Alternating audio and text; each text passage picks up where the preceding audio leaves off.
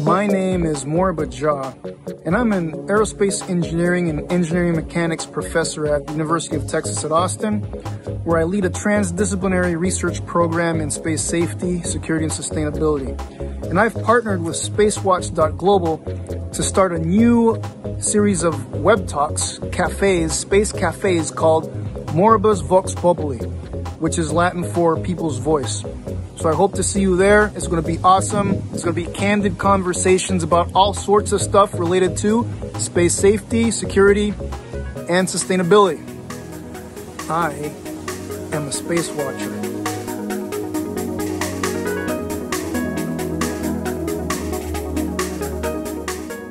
It's Thursday afternoon. In Europe, it's Space Café Moriba's VOX POPULI time. Our 10th edition will begin very soon. And as always, we appreciate your participation and ongoing feedback. So before we start, I would like to play out another short clip for you by a good friend of us, by Valentin Eder and his wonderful team, who created a very nice trailer that fits perfectly into our topic today. So stay tuned. We all know what we should do, but we don't do it. And I know space is increasingly crowded. When this happens in space, the horse is out of the barn, as we say in America, and it's hard to get the horse back in the barn. And we will have, I guess, to deal with that. I'm still confident we will find solutions. Technically speaking, it's rather simple, but in terms of political will, it's rather complex. Great, at least there's some progress, and I'm happy to hear that. And the question is the way forward. Should we continue in this way? Excellent question, and I can give a positive answer. Yeah, I mean, I love that. I want to open it up to people here. I think the answer is yes. Unfortunately, objects as small as 5 millimeters can kill you. Right? It can terminate a mission. We will dream our dreams of space ships and dream our dreams of bringing people up to Moon and Mars, ignoring the environmental problem what is already existing there. The pictures and the sound installation should give a kind of reflection to this actual mantra situation, the frozen mantra situation. All the different parts and pieces moving through the orbit have the very high potential of harming the next best satellite surrounding them. That way there is this ongoing festival of destruction that's happening right above our heads. My paintings try to compensate for us missing out on that. And the situation of space debris has reached such what I will call already beyond tipping point. I also completely agree. This is a fascinating conversation. Thank you for this. It's really needed, and we need to work this through. And all right. Well, anybody have anything they want to add on to that? Everyone else's point of view that there's really no time to lose. I mean, it's just the problem gets harder and harder to. I don't know. These are all just ideas floating in my head, and your concerns are duly noted, my friend. So I thank you very much. Fascinating conversation. Was really great to listen to all of you. So that gives us, I think, a great lead into our conversation today. I'm Torsten, publisher and SpaceWatcher. As you can see, SpaceWatch.Global is a European-based online platform for information in and about space and new space activities in a geopolitical context. And I would like to thank all our private and corporate supporters that showed their commitment to keeping our independent journalism alive. We really appreciate that. I know many of you are already familiar with our website, the bi-weekly and daily newsletters, and the Space Café podcast. The last one featured Stephen Ramage about the power of Earth observation. And just give it a listen. It's Very fascinating stuff. So for all of our fans of audio content, we have new episodes in the Space Café radio section as well. We also keep our fan shop open online for you to support us actively to become a real space watcher, of course. If you have missed any of our previous web talks, we have an archive available on our website in the event section and on YouTube. With that, my job is done for the moment, and I'd like to hand over to your host in Austin today, Moriba. Over to you. Ooh, yeah.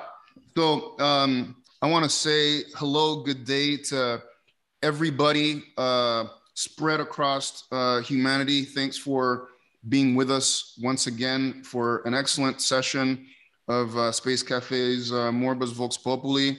We have a very interesting topic of discussion today, and we have some great guests that you're going to be hearing from very soon. So let's kind of just get into this. One of the things that we're seeing, right, is we're seeing an ever-increasing growth of human-made objects, anthropogenic objects in space. There's a growth of debris for sure. We have more participants in this domain. We do have space laws. These things are in treaties and these sorts of things. They're loosely interpreted or widely interpreted and implemented and these sorts of things. But, with these treaties, we have a convention on liability and damage. We see words like harmful interference. Everybody should have free and unhindered peaceful use of outer space, whatever that means. There's not necessarily a definition of what harmful interference is. So this, is subjective by all means. And ultimately, because even though outer space may be infinite, near Earth space is quite finite, and we don't launch things just anywhere. We put things in specific orbital regimes or orbital highways, I like to call them that. Working with comrades around the globe in this idea of space environmentalism, talking about carrying capacity of orbits and that sort of thing. Some of these orbits may have already reached the saturation in their carrying capacity. What does saturation look like? To me, it looks like, our inability to prevent undesirable things from happening. So it's like if our decisions and actions cannot prevent bad things from happening, and bad things can be collisions, but it also can be having to, affect your mission operations because you have to maneuver so many times. There's a cost of not being able to access a given location at a given time and these sorts of things. So I want people to be able to understand that detriment isn't just creating more debris. Let's not just be so myopic and thinking like that's the only thing, but detriment is also light pollution to astronomy. Detriment is also the cost of using propellant to have to, move out of the way. And these are all based on perception. And very recently, right, we saw that, China basically, voiced, let's say, a complaint at the United Nations regarding, harmful interference. And I'm using those words. I'm not a real lawyer. I only play one on TV, kind of thing. Was China justified in saying that Starlinks were a hazard, to its space station and that sort of stuff? We're going to see this more and more. We see, OneWeb at some point in the past. I remember they said something against the Starlinks as well. Like, we try to call them and they didn't answer the phone, or, the dog ate my homework kind of thing. So this doesn't scale well. We need to figure this out. And, one of the things that I'd also like to put out there is that when we talk about inferring stuff in space, inference is uniquely predicated on the evidence that you have. You can only infer stuff based on the measurements, the observations, the information that you have available. You can't really infer beyond that, you know, by definition. And so when people are saying, hey, you behaved in this way that I feel was hazardous to me, and you didn't do anything about it. And when the other person says, well, I really didn't see a hazard, or I didn't consider one, it's never on the same body of evidence. Of course, they're going to have different ideas about stuff. This really gets to the heart of the lack of data sharing hurts, because different people with different evidence come to different conclusions. And sometimes these conclusions can be completely opposite of each other. And for whatever reason, we as humans tend to believe, well, because I don't really know if people are intentionally trying to be harmful, I'm going to apply prejudice, and I'm just going to assume malintent. I'm going to assume that people are being harmful intentionally and that sort of stuff, or they don't care, that sort of thing. I think that's very dangerous for us to just apply prejudice to get rid of our ignorance just because we don't like sitting in discomfort. So anyway, I've said quite a bit. That's just kind of my opener right there. I have some great people here. I have Holger, I have Jinyuan, Guayu is supposed to dial in. I don't see him yet. And I have Michael. So anyways, with that said, I'm going to leave it up to my guests. Anything that you'd like to say, weigh in on based on what I just said.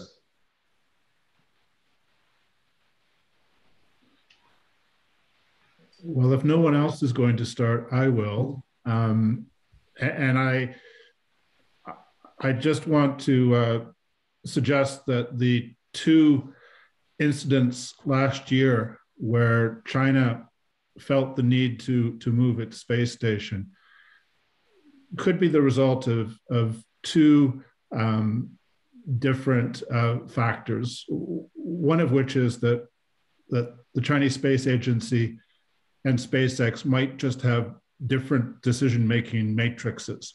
And that's perfectly plausible because the Chinese are operating a spacecraft with human beings inside, and SpaceX is operating robotic satellites, and therefore you might expect the Chinese Space Agency to want a larger buffer than SpaceX. So it could just be simple differences in decision-making matrices, which could then be exacerbated, and this is the second possible explanation, by a lack of an effective communication mechanism between those two operators. That's what we saw back in 2019 when the European Space Agency had to move one of its Earth imaging satellites because SpaceX wasn't responding to emails. It was the simple lack of an effective communication channel. So obviously, China and SpaceX need to get together and figure out how to talk to each other on an urgent basis. And the last thing I'll say here is that the Chinese government did the right thing in notifying the United Nations. It wasn't a claim, it wasn't a legal action, it was the conveying of information. And hopefully that will encourage operators of all kinds to improve their communication channels ASAP.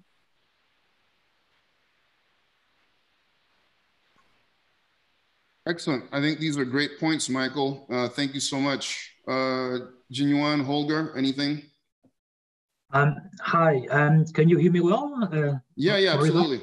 Yeah. Okay, thank you. It's great to be back again.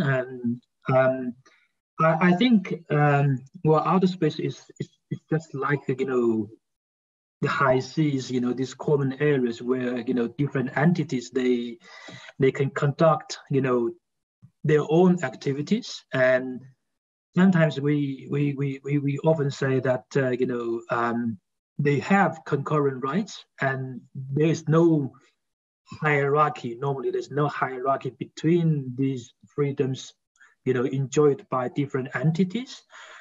And that gives rise to problems. Sometimes, for instance, as both Moriba and Michael mentioned, in the two incidents last year. So the situation, was that, China, I think China, and I agree with Michael that, there were probably different decision-making processes or outcomes because there were astronauts on board in the China space station. So I presume, the Chinese, I think they were more cautious than Elon Musk did.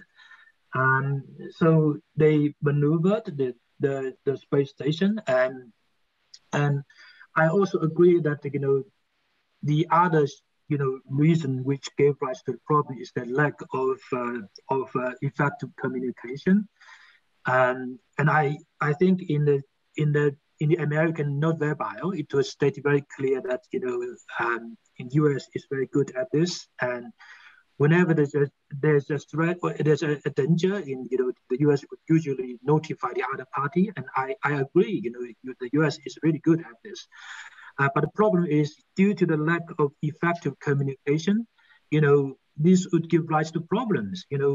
I'm not sure where in particular when I was a child, when you come across another guy face to face and you were trying to avoid him or her. And it happens that he or she also tend to that way, and you bump together. So the lack of effective communication can give rise problems, even if Starlink is really good at avoiding the collisions, automatically. So I think that sometimes that would give rise to problems, and this is important. I'm sorry to interrupt, man, but the whole effective communication thing, I think, is something that's very important. And people in general, at least in the United States, the assumption, and this is unofficial, right? This is just me in rooms talking to colleagues and stuff. They're like, people in China, they just don't read their email, or they just neglect their email, or they don't, So here's a question to you, right? Culturally speaking, what do you consider a good mechanism for effective communication with China? Is it an email? Do you consider that effective? Like, what is a mechanism that you feel would be culturally well received to effectively communicate these things?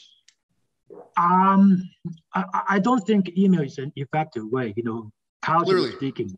Yeah, people, they read email and sometimes, there's a serious lag. And I think the most effective way is to have a hotline, via which people can talk directly. Okay, so voice to voice is important culturally in terms of being able to communicate these things. I think so. Yeah, that's my point, my personal view. But I think that is. Can I add something to this very interesting thing? So, in this case, it was a manned spacecraft, but you also have unmanned spacecraft that are very expensive, and ESA is flying a lot of them. So every asset we are flying is several hundreds of millions, and that means we are very cautious. But that also means it's a heavy machine, and you need to start a bit earlier with the preparation of the maneuver. So, a small spacecraft with a high degree of automation can wait to the last minute. And that's important to know. They can wait to the last minute, and that's very efficient, because very often it turns out in the last minute that the risk is gone, due to several effects. And by that, the big machines like the ones we are flying will already have to be decided hours ago. And for a space station, I can imagine the processes are even longer. So you don't know if SpaceX probably had planned to maneuver in the last minutes. And when you don't ask, you cannot just, my advice would be not to move just the space station without being certain that the other spacecraft will not move as well. Because otherwise, as you nicely described, you don't solve the problem. So in any case, you need to ask. You need to get together. And of course, it's not the ideal outcome is always the more expensive spacecraft has to maneuver. That's of course not sustainable, where it is much easier for the other ones to do. My experience though is that today we have nothing else in place. You have to phone or you have to write an email. But my advice is to do that, to do at least this. And I don't know if it was done for the space station. Because if you do it, you get a reply. The fact that ESA didn't get a reply 2 years ago was an exception. So we usually get a reply, and today we have nothing else in place. So we have to do it. And I must say, honestly, I don't get replies from many countries where this email is not read. I have to say this. And here we have to work. And I agree, email is not the solution. Absolutely not. It's not operational. And also you don't want to spend your whole day writing emails, because I can tell you from our perspective, half of the conjunctions, and they're around 200 warnings, so in a day, would mean writing 100 emails. So that doesn't work. There needs to be something automated. And it must be some sort of database or coordination mechanism, which is also fail-safe, because emails can fail. 2 years we had the example, somewhere it got stuck and you don't get the reply anymore. So we need something professional, automated, and operational. Very cool. I appreciate that, Holger. I know that Angela Matisse wants to say something. So let's bring Angela online and see how she wants to chime in here. No, yeah, I agree. Communication, the right communication and culture is great. But I want to link this up with the last Space Café Moscow that our colleague, part of the SpaceWatch.Global had, was with 3 gentlemen, and forgive me, my memory, this thing has been recorded, and it was also simultaneously translated because it was one of the Space Café Moscow things. They talked about, and I want to put this to you. They said that actually the Starlink were relying on NASA, and that is correct. Nothing was wrong, and it was the protocols that would be used. And China was using another protocol. So they actually said the outcome of this and their recommendation is, when all of the United Nations regulations or guidelines were written, there was not this congested, contested level of complexity. And so it's the fact that we've outstripped, and that there are 2 conflicting documents. Now, I'm not expert like Moriba. I don't even pretend on TV to be an expert lawyer in this. But I heard this saying that it's outdated regulations, and 2 that can give conflicting views, and that's what's happening. And so that's solvable, right? But I put it to you guys who are following all of this. Thank you. Over. Angela, it looks like Michael has something to say. Yeah, I just want to point out that on the world's oceans and in international airspace, we have rules of the road. So for instance, a motorized vessel has to give way to a vessel that's under sail. We should try to develop multilateral standards for space. And one I would suggest is that a spacecraft with human beings inside should have priority over a robotic spacecraft. Now, I don't want to presume any other rules in advance, but the fact that the world's countries have done this with regards to other areas beyond national jurisdiction means that it can be done here. And these rules of the road are important because, as Moriba mentioned in the introduction, there are possible incentives to operators to avoid making unnecessary maneuvers, to save thruster fuel, or to avoid a service disruption. So we need to make sure that we don't get games of chicken in orbit. and rules of the road are one thing that we can add to the toolbox of solutions. So I 110% agree with the rules on the road. I think that is an indispensable tool that we need to help, with space traffic. One of the things that I'm going to put in here, and I mentioned it earlier because I think people really, really, really need to hear this, is that the evidence by which things are inferred is not the same. That's part of the problem. So when you have like the thing with the high seas in the air, both parties can see what's happening for the most part. Both parties can say, hey, that's a vessel with a sail versus a blah, blah, blah.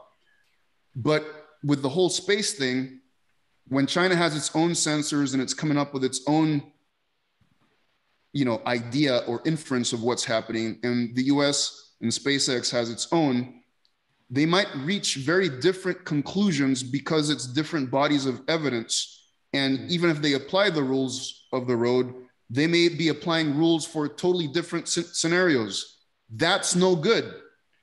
The evidence by which people are making the decisions needs to be common. That is something that we need to achieve. There needs to be some level of common evidence that people can draw from so that the conclusions are at least consistent. If that doesn't happen, man, it's like, I don't know, right? It's like if I'm in my car and I've got 2100 vision, uncorrected kind of stuff, right? And somebody else has 20/20, we're going to be making different decisions on the road because we don't have the same perception of what reality is. That is an issue that we need to strike big time. So what you're saying, Michael, is critical, but this common pool of evidence, getting to that is also very critical. I think that's one of the big differentiators between these other domains, is that in these other domains, it's evident what the scenario is. In space, two different people with two different bodies of evidence have different conclusions oftentimes, which sucks a lot. But Holger, go ahead.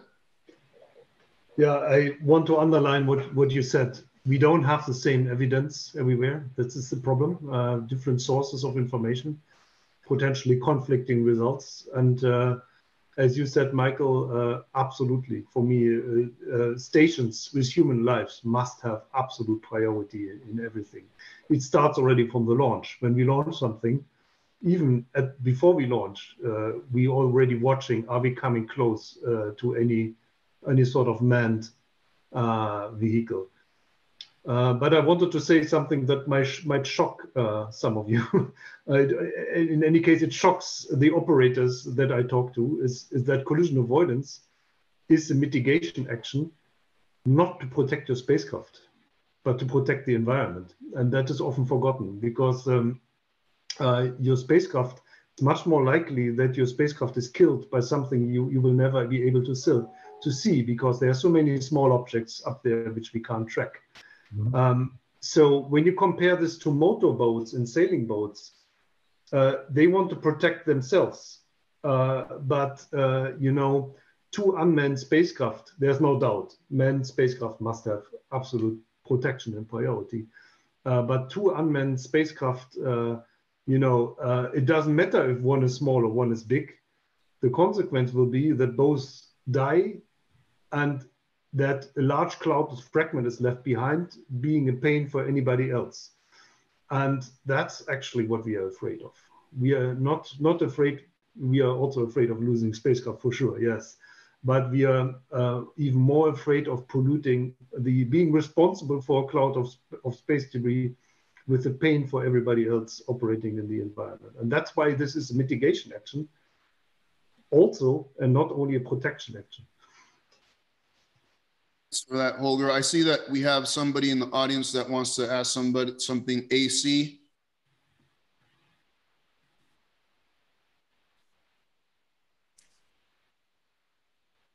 Hello? AC, you're muted.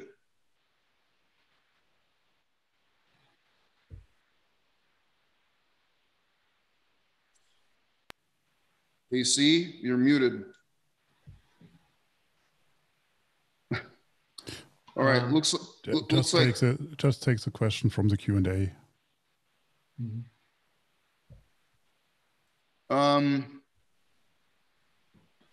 Let's see. It seems like AC has the question here. Considering the current global situation of major nation states that act in completely lawless and for simple, peaceful international norms, what makes us think that something as complex as coordinated orbital occupancy in LEO will be adhered to when even only one bad actor, rogue nation, can Kessler humanity into an orbital no-go zone at will? So what can be done to live with this problem that likely will be, I don't know. I try to just read what AC said, but it's not extremely coherent. So, Michael. Yeah, I'll have a try at answering that.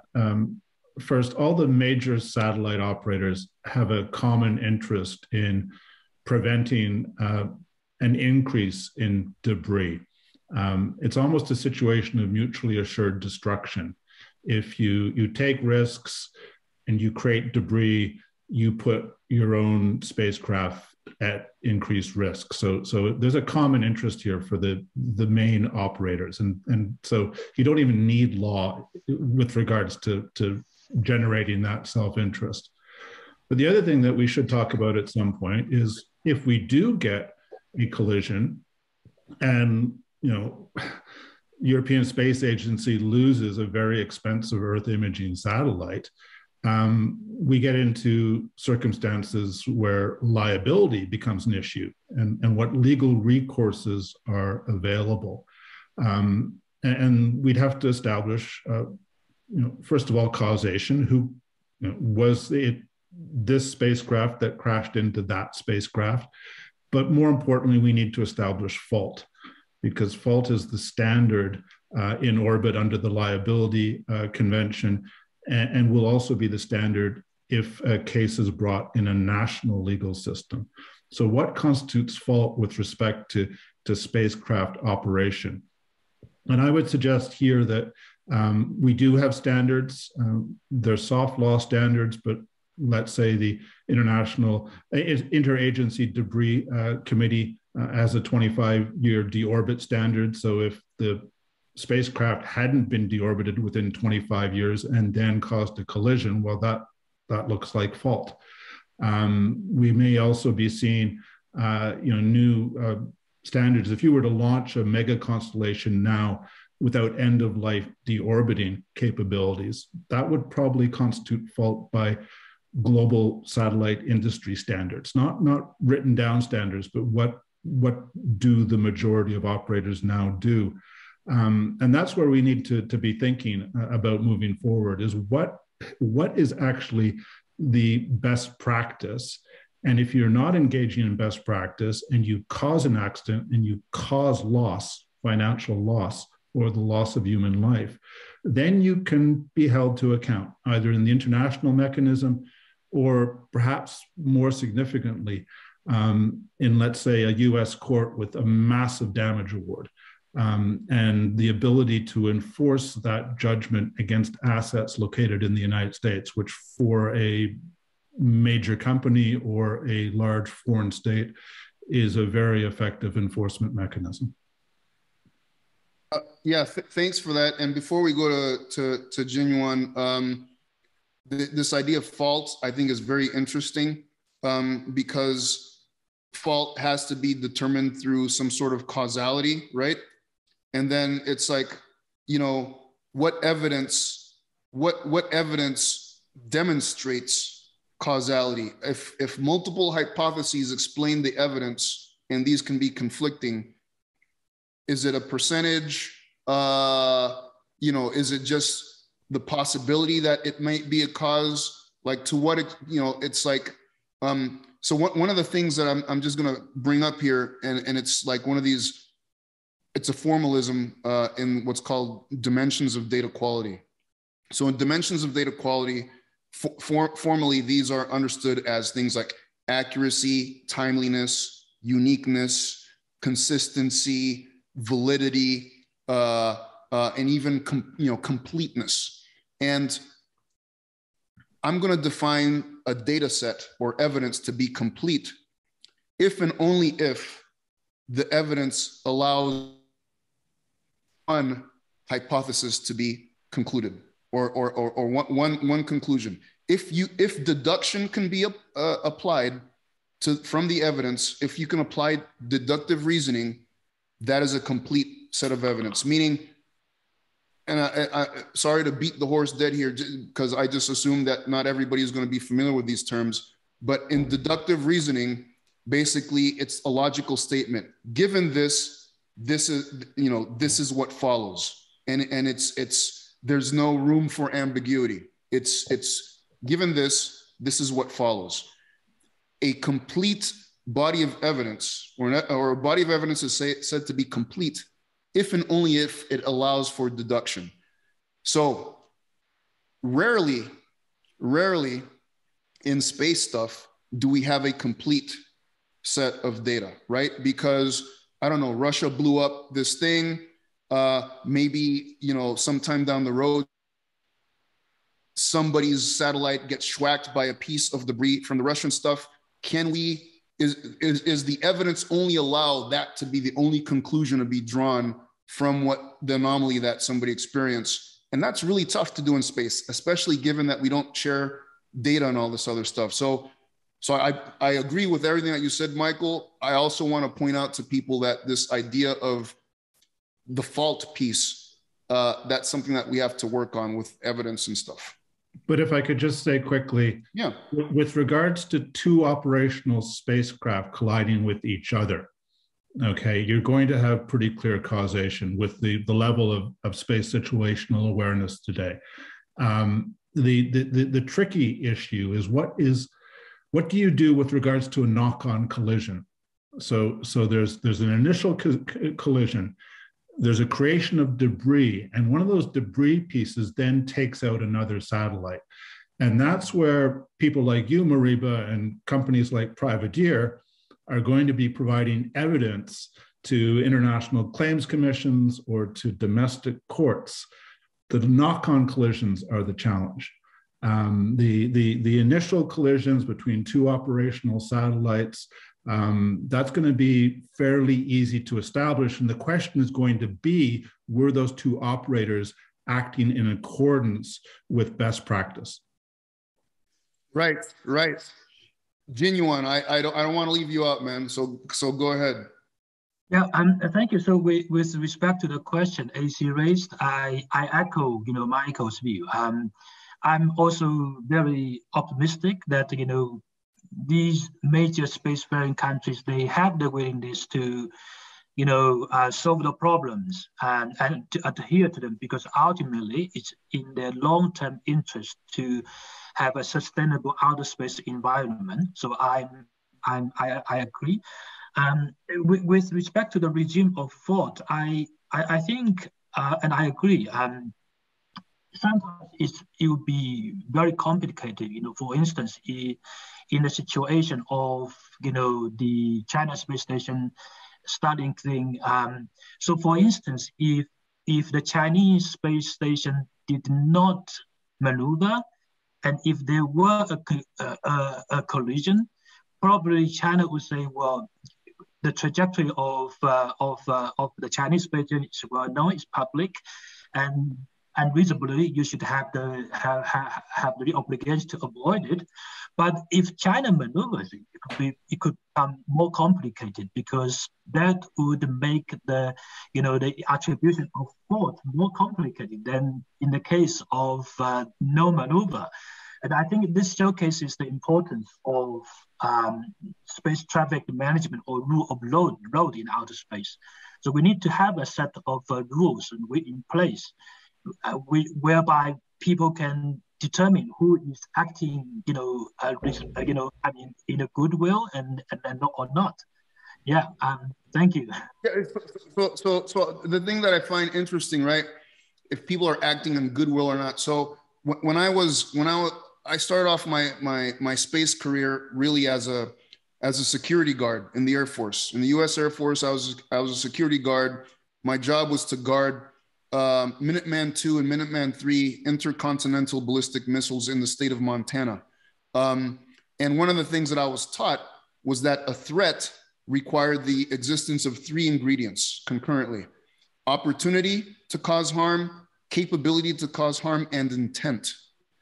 So the idea of good, was this, are they behaving, good or bad? This starts getting to trying to infer intent. I got to tell you, there's no sensor that exists that measures intent, right? So this is one of the things that I think we need to be very careful in how we proceed, and getting to the idea of fault, and just reading the Convention of Liability and Damage kind of in front of me on my other screen is this idea of establishing what is due diligence, right? And this kind of gets to what Michael was talking about. If these things collide, what did these people know before, and did they behave in a way that constitutes due diligence in trying to mitigate this collision or whatever the harmful interference was. So I think that's quite interesting. You still have your hand up, Jinyuan. Do you want to say something else, or? No. That's it. So Michael, before I get to you, I just want to bring in very quickly Catherine Courtney. Let's bring you on stage just very quickly. And I'm sure that both Michael and Holger have stuff to say. Oh, hi. Sorry, I'll take my mask off. Can you hear me? Yeah, I can hear you. Sorry. I've been following the discussion with interest from the train. What I wanted to go back to was the discussion around communication protocols, because I think, there are ways that we can take incremental steps towards improving the situation. And it was mentioned the IADC standards, long-term sustainability guidelines, et cetera. I think what's missing from that portfolio of international standards are data standards and data sharing protocols, which would help you get closer to that single version of the truth, and communication protocols, that everyone has agreed, both commercial operators and institutions, how they're going to communicate in the event of a close approach. And I'm just curious what the panel feel, whose job is it to try and push forward on standards in those 2 areas? Yeah, nice. Anybody? I have a very clear opinion on that. Yeah, well, we love your clear opinions, brother. Go ahead. It should be the space operators, because my experience is, if you want a high quality flight rules accepted by everybody on international level, it's the community of operators that would establish this through basically working practice. All the mitigation requirements that we have today in the laws, they are not invented by, let's put it by those that do the policies or the politics in the United Nations. No, they were invented by engineers and experts that were hands-on with the topic, and they recommended them as a good technical measure with some international consensus.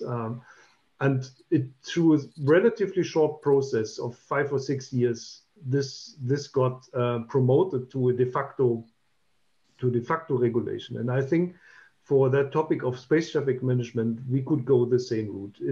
If there's a good working practice between operators, a protocol established, a standard what data must be in there, orbit state, capability to maneuver, time to the next uplink, time left to the maneuver, maximum amount of data, very quickly to arrange between operators. When this is established, it will end up in a CCSDS standard, and from there politicians will take it up and promote it to regulation. I'm pretty sure. If we all decide to wait for politicians to come up with these rules, we will wait forever. So my call is let us operators and experts get together and just establish a good working practice. Thanks, Holger. Michael. Well, the first thing to say, Moriba, is that we don't need to prove intention here. This is about negligence. This is about fault for not meeting required standards of behavior. So if an operator were to launch a dumb satellite that didn't have maneuverability in 2022, that would clearly not be best practice. And if there was a collision, then they're at fault. Their only intention may have been to save money, right? And not intending to cause a collision. So no, intention is not required. And I'd also like to just, while I have the floor, flag two other issues. The first is kinetic anti-satellite weapons tests. Russia struck one of its own satellites on November 15th, created quite a bit of debris, a fair bit of which is trackable. Now, if one of those trackable pieces were to take out a European Space Agency satellite, I would suggest that establishing fault would be relatively easy. If you're going to do a test like this at 800 kilometers, it's pretty obvious that you're putting other spacecraft at risk. The other thing just to mention are rocket bodies. We have a lot of companies that are continuing to abandon rocket bodies in orbit when we actually have the technology and the mission profiles to bring them down in a controlled manner. And so we need to raise some of our expectations with regards to behavior in orbit and create standards of best practice that will encourage operators to do better and also enable us to hold them to account if something does go wrong in a collision with Michael. Awesome. Jinyuan? Yes, I just wanted to respond very briefly to Catherine's question with respect to communication protocol. And I agree that, I agree with Krag that this should follow a bottom-up approach. And we actually have seen that, for instance, in space debris mitigation, in a COSPA guidelines, for example. But this should not, debar us from, for instance, establishing a working group, for instance, in the COPUS, in particular in the scientific and technology subcommittee, which would consist of technicians rather than politicians. So I think I agree. And sometimes it's also important to maybe to work from the level of politicians, because without the willingness from their side, it is infeasible for technicians to work together in particular between countries, which have no cooperation in space at all nowadays. Yeah, thank you. Jinyuan. Let's see if we have anybody else from the audience that we can bring into this. How about Martin Michel?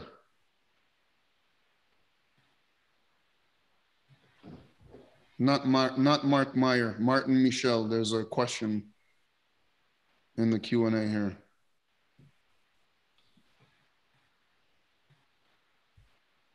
Yeah, hello, can you hear me? Can you hear me? Yeah. Yes. Oh yeah, nice. Thank you very much for bringing me live.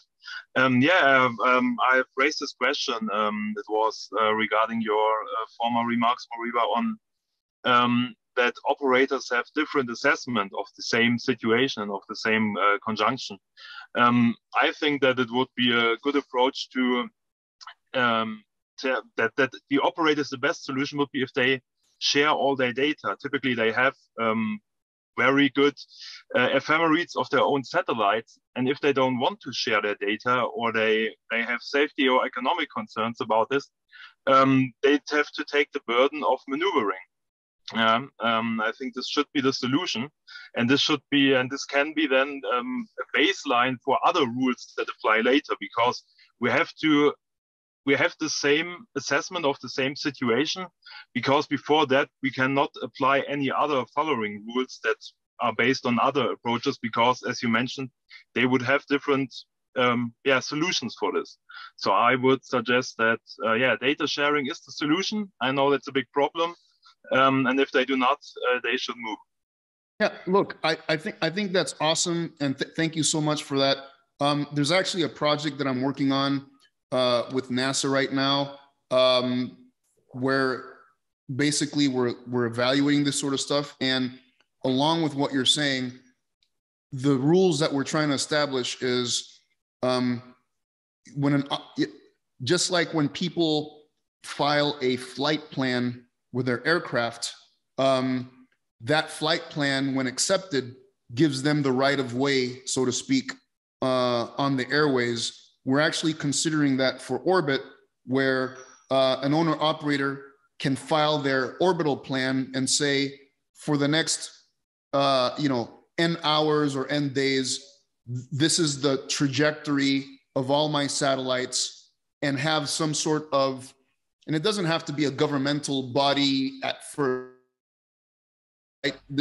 I love the bottoms up approach where people just get together, but it's like, okay, if this joint group or consortium of operators says, yep, you filed your orbital plan and we checked it out, and whatever the criteria is, you're a go, man, you have the right of way there. And if somebody else isn't sharing their stuff, then yes, they should have the burden of having to move.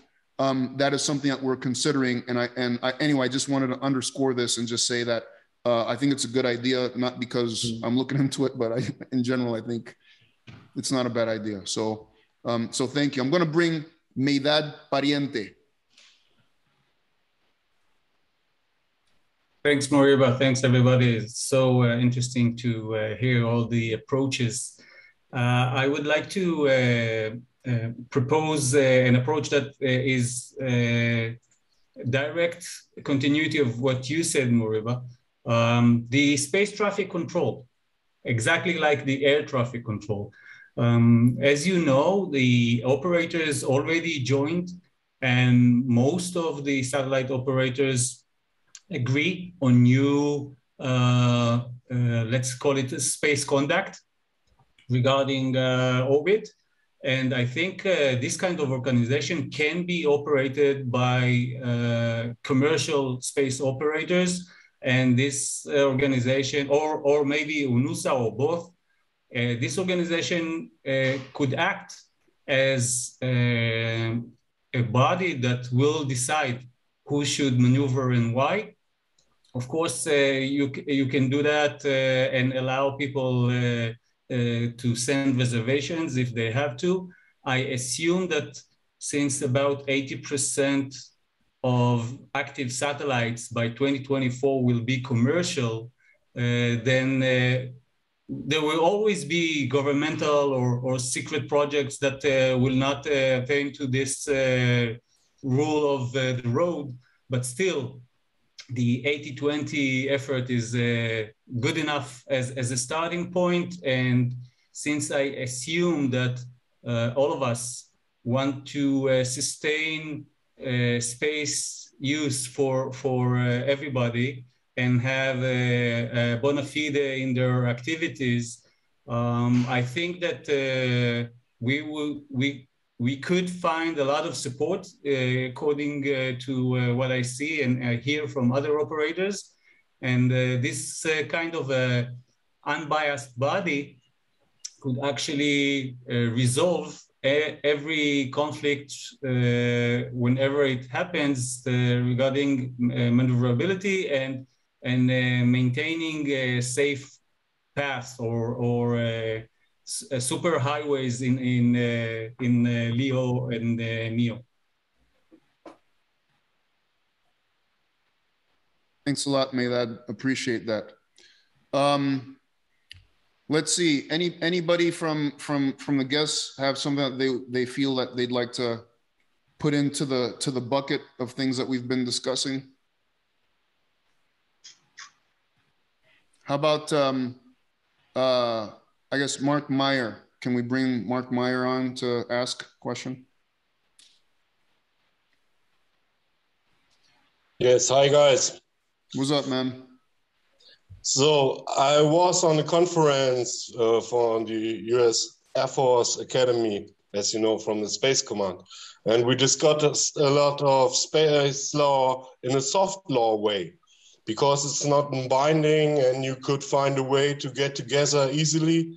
So that might be a good beginning to start for more LTS guidelines and stuff like this, and wait till the courts and the governments came of the awareness and they have to judge cases. So later on we will get to know what is a good behavior and what is wrongful. I like that. Michaels has something to say. Yeah, very quickly. All of those international guidelines are evidence of what is best practice, what is reasonably expected of space operators. So even though they're not legally binding in themselves, in the event of a collision, they could be looked at by a claims commission internationally or a domestic court as an indication of whether or not there was a fault. So yeah, absolutely. These things are important.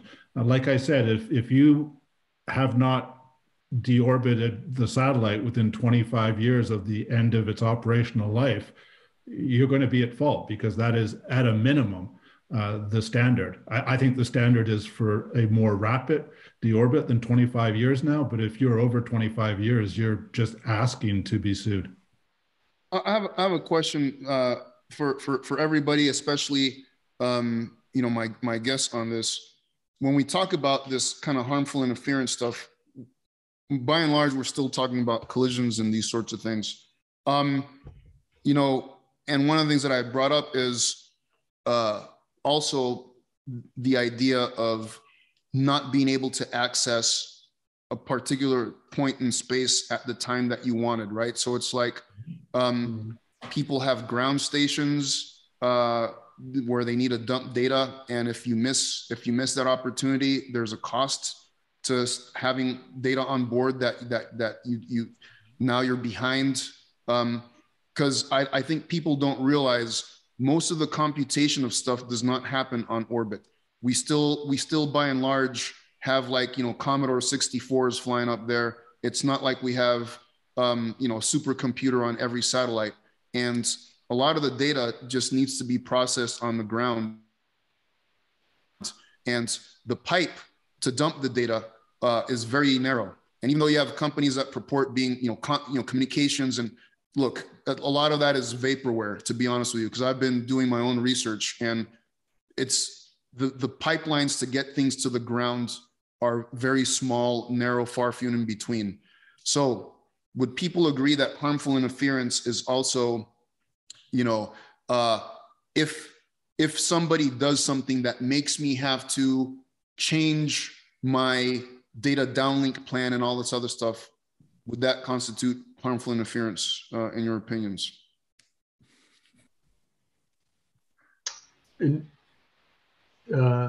Sorry.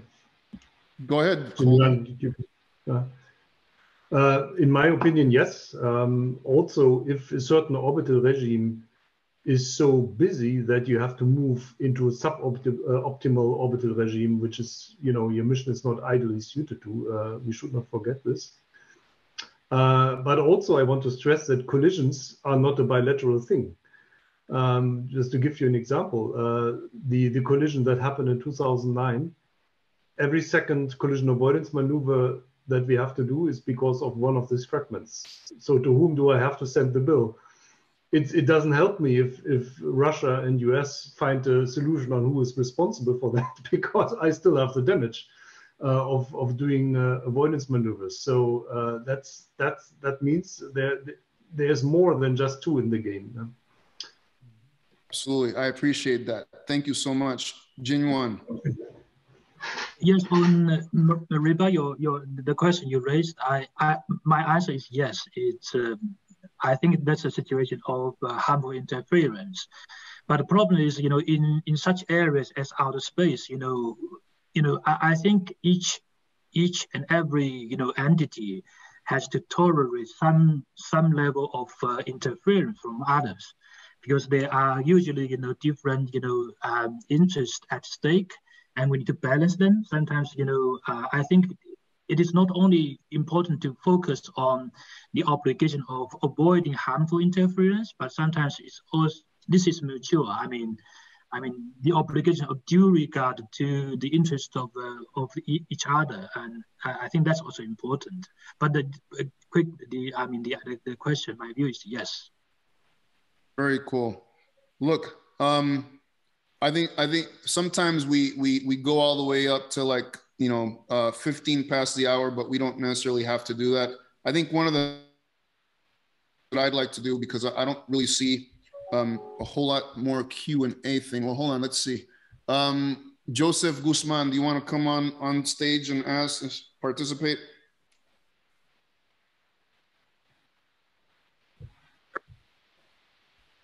Yes, hello. Can you hear me? Yep. Wonderful. I'm dialing in from the National Space Symposium here in Colorado Springs, Colorado. I, of course, am a colleague of yours also from the Austin area. And okay, nice. I've created a startup, and one of the chief problems I'm looking at to solve, or to add capability to, not necessarily to solve, but to help to be part of the solution, is the space debris problem.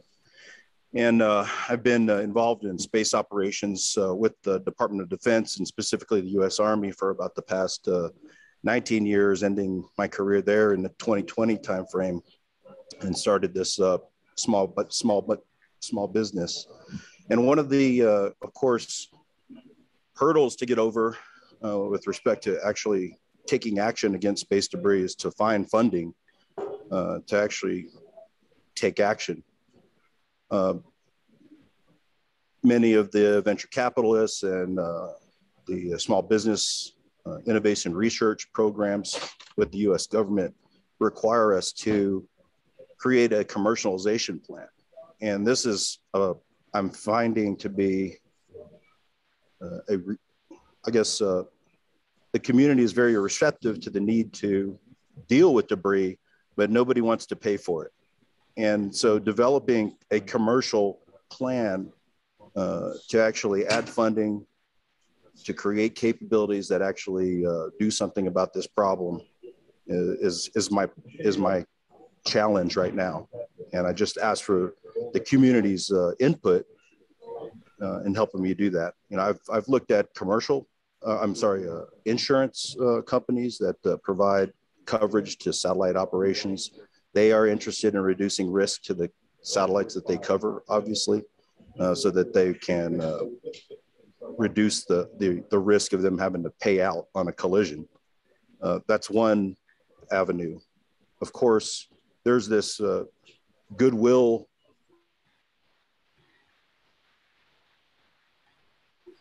the operators wanting to have a clean environment, but the question is, how much are they willing to pay for?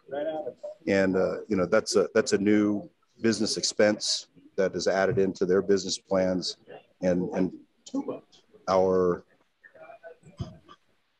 collective needs to be able to address that also in their costs. Over to the community, and thanks for the opportunity to speak. Yeah, absolutely. I think you made some good points. Is there another question from Meidad Pariente?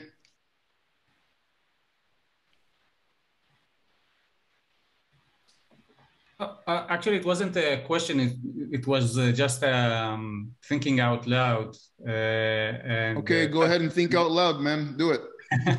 And touching on the last point, I think that we should, as operators, involve the space insurance and underwriting market. Sure. The brokers and the underwriters, they have tremendous power, and they can affect good behavior without using too much coercion. The fact that the third-party liability is for many operators is a precondition for use of satellites in space, and the fact that the launch premium sometimes could be a significant amount of the total cost of a project. There should be sanctions to whomever jeopardize the safe use of space, because I saw that the idea of space traffic control, unlike air traffic control, you can't really enforce anything. You can just suggest, you can't really enforce. The satellites are in space, but yes, you can still sanction by increasing the premium or even refusing a third-party liability to a rogue operator. Yeah, so here's the thing, man. So, you know, right now, there really isn't this third-party liability insurance on orbit. And most people that insure stuff, it's really launch. There's some people that insure stuff in GEO, but most of the stuff in LEO isn't. So why do you think that is, man? I mean, space insurance can be powerful, but clearly, you know, that's not the thing that's regulating stuff. My opinion is there's just a lack of evidence. Like, what's the evidence that they can base all this stuff off of, right? Like, insurance is powerful in as much as they have evidence to apply their insurance muscles. But in the absence of that, you know, what do they have to, you know, what do they have to lean on? Yeah, that's true, Moriba, but I can share with you, I'm about to renew my third-party liability, my license for 3 satellites I'm operating, the 3 diamonds. This is the 6th year. They are registered in the UK, and the UK Space Agency will not renew my license unless I have a proof of third-party liability for the next 12 months. So if the space agency in the UK does that, I assume that any space agency can do that and condition the license to have a third-party liability. Yeah, it can happen. I agree that it's something that other places could do. But yeah, very cool. No, I appreciate your input, Mehdad. All right. I would say this. Look, it's 10 after. Why don't we go with final statements from my guests, and then we can wrap this up, shall we? So let's start with Jinyuan. Any final comments? Yeah, I think, you know, so the topic today is about the 2 incidents last year, and I think, you know, such incidents would, you know, happen, you know, more and more in the future, in particular with the deployment of low orbit small satellites. And I think this is important, and it's an issue that we need to deal with, probably in the second stage of long-term sustainability of outer space activities. Yeah, thank you. Thank you very much. Let's go with Michael. Very briefly, we can do this. We can solve these problems. There's such a strong mutual interest in preserving safe access to orbit. So despite the serious challenges, I'm very optimistic on this particular issue. Oh yeah, my brother. Agreed. Holger. Yeah, we have seen it's not easy to find rules for space objects that nobody feels responsible anymore for. But when it comes to rules for space objects that are still active, it should be more easy because you have somebody behind. And therefore, I'm also confident. I always think, you know, it's the practitioners that should move forward as the first step, finding pragmatic solutions, establishing de facto standards. Whatever is accepted between operators will be promoted to regulation. That's my clear hope. I love that. Thank you so much, Holger. I fully agree. I want to say to you, to Michael, Jinyuan, look, life is busy, hectic, and you know, when you're doing this, there's 5 other things that you're not doing. So I appreciate that. And so thank you very much for being part of this. I think it was a really great conversation. As soon as we started chatting, I mean, it just kind of took a life on its own, and it just, there's so much more to say, right? So, I mean, we could be here for quite a while longer. So that just tells me that there's more to unravel here. But thank you for contributing to such an important topic of conversation. Great thing that this is not only live stream, but is being recorded and will be available to a lot of other people so that they can rewatch or watch at their leisure. So I appreciate that. And of course, I appreciate SpaceWatch.Global for really hosting this series of webinars on all these various topics. So with that, my final words to you is I'm going to pass it off to Torsten, but from me to each and every one of you, much love and aloha. And agreeing with Michael, we can solve this. I beckon to you to find ways to be empathetic and have compassion towards solving this problem. That's the thing that I'm going to ask of each and every one of you, and I thank you for that. And Torsten, back to you, my brother. Thank you. It was another absolute outstanding discussion, I would say, and I love our bi-monthly gatherings of free minds and talking very freely about the situation and the things that matter. So it's a very unique format even in our Space Café series. And I mean, this morning we had a wonderful talk with Lloyd Damp in Australia from Southern Launch. Of course, completely different direction he took. But yeah, I love what you do, Moriba, for the community and also on our platform. So there are a few other events lined up, as you can see here. And before we finish this day here, just want to guide you through. Tomorrow, we touch another very hot topic. It's a white label event with Powering Space. The Elephant in the Room 2.0, the second edition of a discussion about addressing abuse and harassment in the space sector. On the 12th, I have the great chance to speak with Ricardo Conde from the Director General of the Portugal Space Agency about their plans. On the 19th, I will spend my 33 minutes with Chris Kunstetter from AXA Space about space insurance. Then you see there's a gap. There's the Easter tree. We have our Easter break. So not so many events at that time. But on the 26th, I will come back with my 33 minutes with the Director General of OISPA in Prague, Rodrigo da Costa. I'm really looking forward to that. Then we are following on the 28th with another wonderful Space Café Scotland by the outstanding Angela Matters, and we don't tell you who her guest will be. And on the 29th, we have another episode of our Space Café Canada by the wonderful Dr. Jessica West. All these events are going to be online on Eventbrite, and as always, we would like to hear your feedback, so please check in with us on Twitter, Facebook, or LinkedIn, or send us your request for a guest. I mean, we are open to that. That's your show. We don't do that for us. We do that for you, the audience.